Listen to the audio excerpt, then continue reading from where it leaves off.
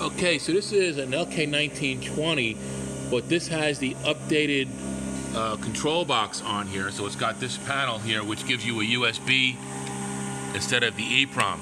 Taking a quick look inside the machine, inside the control box rather, it's got the smaller box on it, and there's also a spot here to use a to use an ee-prom for if you're going to replace an older machine.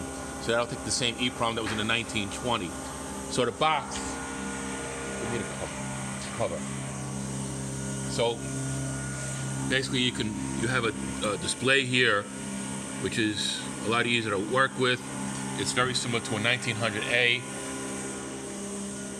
And this is the control box panel that's going to be on here. It's a smaller box.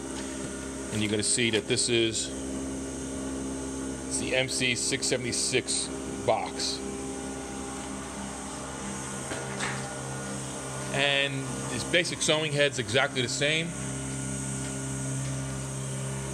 And this has the updated motor on it, which has been on the 1920s for a while now.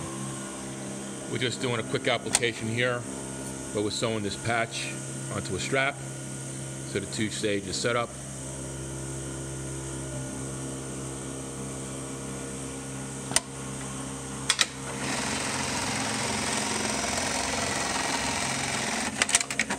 And that's how that works.